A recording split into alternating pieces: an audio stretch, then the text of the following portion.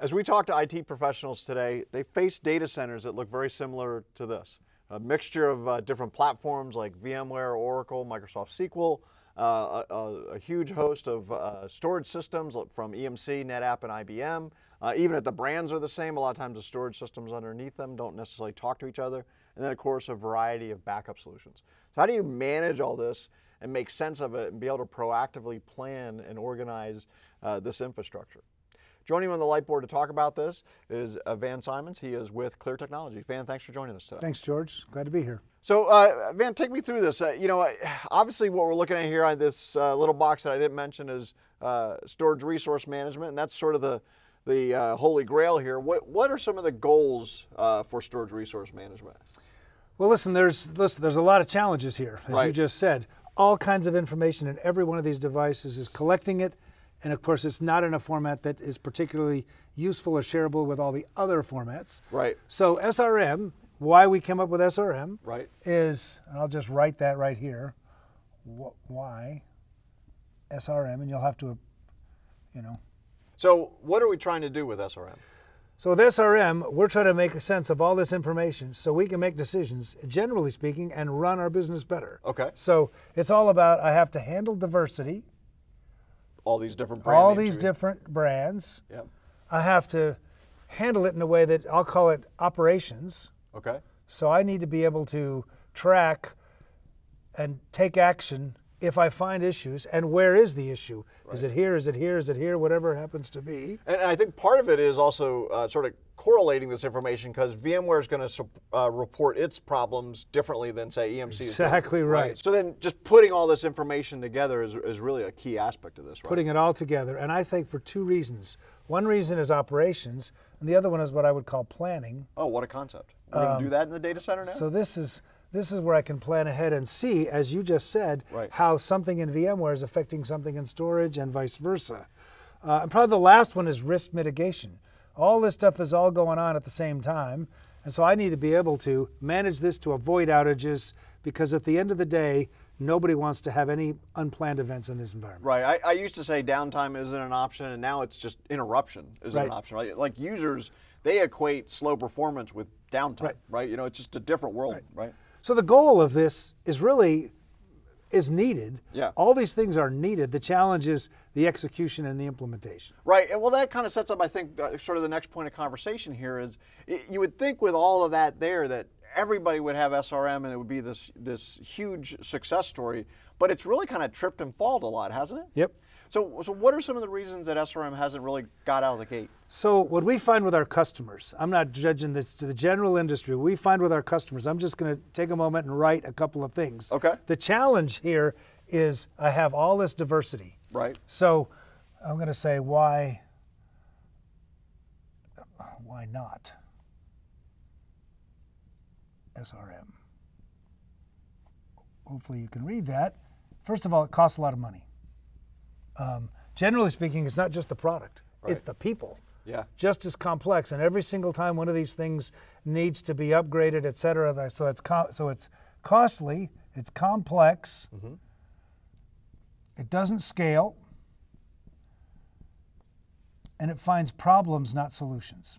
Well, there's a big one. So I know a problem, and sometimes I know the problem is here, but I might not know how it's affecting here, and all those kinds of things. Right, and I think that what I see a lot of times here is that this cost is so great that you're almost encouraging the IT professional to do it wrong, right? Because it's just so expensive. Yes, and as you've said before, I've heard you say this before, the challenge is so great, people just say, oh, screw it. I will just buy more stuff rather than try to manage it. So what happens is the IT infrastructure is managing the customer, not the reverse. Yeah, and we almost reward bad behavior, yes. Right? Because it's just easier, literally, it actually is easier given that cost and this complexity to just, and I think actually I want to dive on this too, the problem thing, if you're not helping them solve problems, if you're just saying, hey, the patient is bleeding, good luck. Yeah. Right? Yeah. No matter how much you spend here, if it could solve the problems, you would actually feel better, right? Right, exactly right. So I know that you guys have sort of launched this concept of SRM as a service, which I find very intriguing. Why don't you talk a little bit about what that is and how it sort of bridges the gap between the two here. Yeah, so let's just assume we need this.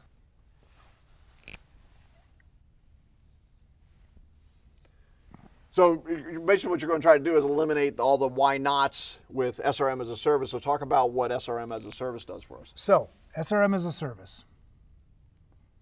And I'm going to make these little a's.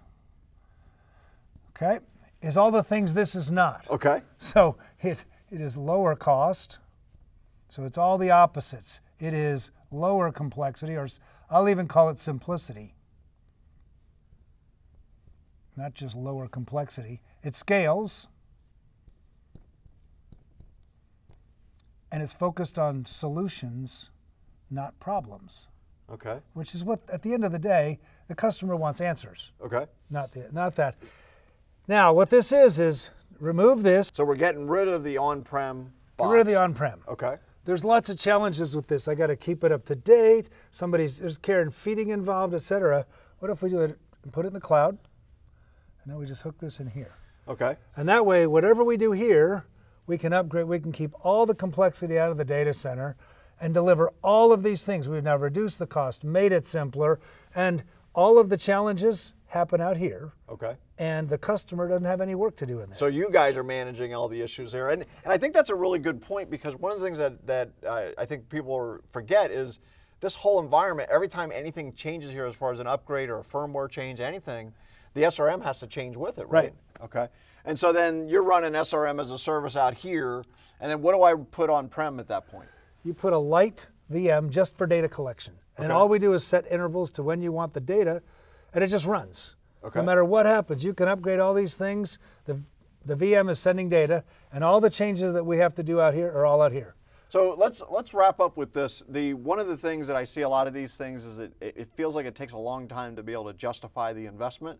What's your guys' time to value once you get a customer here? Here's the amazing part. Okay. We do these return on investments and those kind of things with customers. 1 to 2 months is the payback. We're up and running in, generally speaking, 1 to 2 weeks. Okay.